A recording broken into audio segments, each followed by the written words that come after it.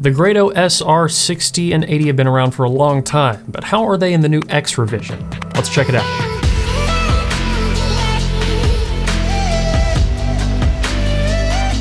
Hey, I'm DMS, you're watching the Headphone Show, and this is the new Grado SR60X, and I have the Grado SR80X with me as well. Let's talk about the build and comfort of all these, and then we'll get into sound.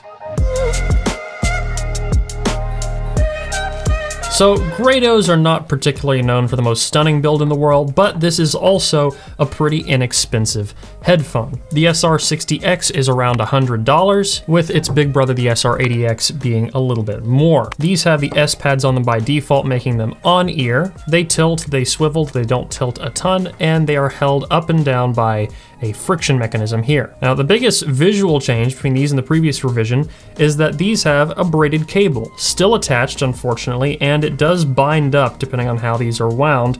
You can't really seem to get it unbound no matter how much you twist and turn it. But these do also now have padding in the headband, something that I wish they had done on the SR325X. I've known some people that have had these that have lasted for years. I have a few pairs myself that have lasted for years. It really kind of depends on how you treat them. While I'm not a particular fan of the construction, I can't deny the fact that they do take a reasonable enough beating. If you just throw them in a backpack, they tend to survive fine. Just, you know, don't go throwing them against brick walls or anything. Now, like all the other Grados, you can swap these pads out relatively easily. I prefer these with the G pads, but we'll talk more about why in sound. And finally, they terminate to 3.5mm with a 1/4-inch adapter. Now, these you can power off pretty much anything. A phone, a laptop, you don't need a fancy DAC amp, and they're really not gonna respond much to tube amps, but the option's there if you want. Now, we're gonna talk about subjective sound first, and then objective sound with measurements. Let's get into subjective. If you're not familiar with the way Grados sound, well, they are a bit bright. At least these models are. I have a preference towards the SR325X, which is a bit more expensive of a model than these, but this isn't a terrible headphone for someone's first entry into an open back. There's not a ton of options at the $100 price point. There are things like the SHB 9600, but I do think that while the Grados are bright, they do have a bit more flavor than the 9600 does. They don't have much sub bass. The mid-range sounds a bit more tamed, especially compared to the treble, and that can definitely lead to sibilance at higher volumes. As a result of this, female vocals are not a strong suit at all. Male vocals do okay though, and piano specifically really shines. But none of that is what makes Grado special. What makes Grado special is their staging. Even their cheapest headphones have a very unique sounding stage and presentation, especially with the G pads that also improve the tuning. They bring up the low end a little bit and make the treble considerably less peaky, but don't fix it entirely. These are not going to give you the same kind of stage you will get out of an expensive headphone. You won't get the same stage you get in a Sundara, an 800S, or anything like that. But you do get something that is, without a doubt, unique. And for that, I do enjoy the SR60X. But interestingly enough, the 80X, I can't find a single thing it brings to the table that makes it better than the 60X. We'll cover that more in objective sound. Another thing we need to cover is detail and imaging.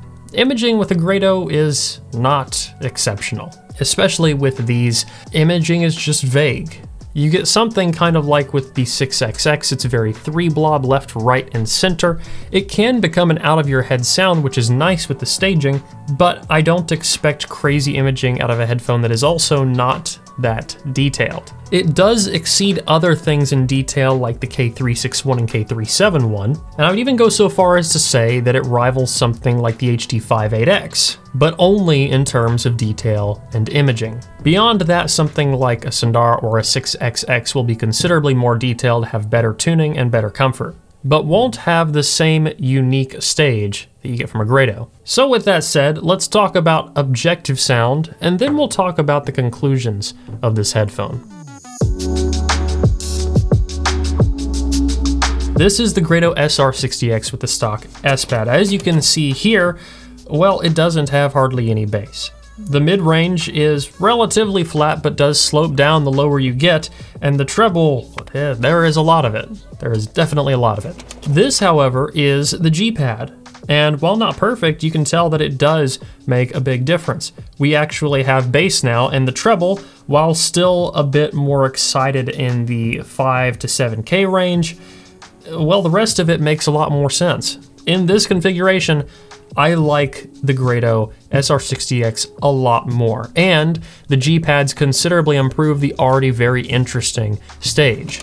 If you are thinking about this headphone, I know it adds an extra $20, but really consider getting the Geekria G-pads for it, because that is the way to use the SR60X. Now, comparatively, you're probably wondering, well, why are we just talking about the 60X? Why not the 80? Well, here, let me grab it real quick. It's the same headphone. Build-wise across the board, I cannot find a difference aside from the labeling, SR60 or SR80X. And then when we measure them, well, they're the same. They literally measure the same.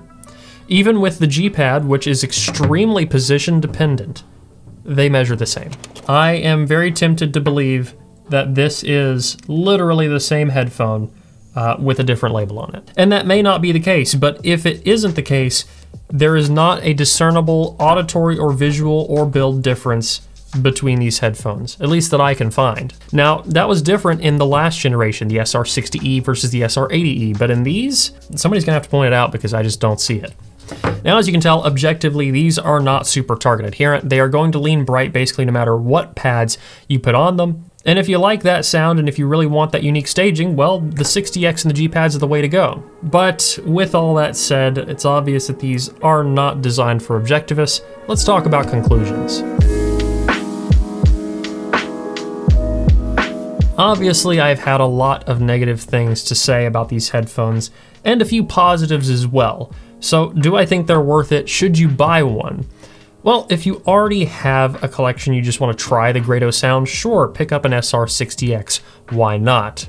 If you already know you like the Grado sound and you want something that's worthy of being a daily driver, well, you should skip both of these and go to the SR325X, a headphone that I consider to be considerably better, that still maintains all of the things I like about a Grado. And that's better on both a subjective technical level and also an objective level. If this is gonna be your first headphone, you're operating on a budget, I would say for tuning, you should get the K361 instead. It's the same price and is tuned considerably better than actually a lot of expensive things on the market. But if tuning is not your primary concern and what you want is a mix of detail and a little bit of sparkle and some of that open back magic, well, the 60X actually makes sense despite my complaints. So is it a bad headphone? Well, objectively yes, and subjectively no. I do enjoy it. It's definitely not perfect, but at its price point, it fills a need. And if you like something brighter leaning, well, the SR60X with the G-pads is not a bad option. But if you got all the way to the end of this video, you can definitely say you know the upsides and the downsides of this new headphone.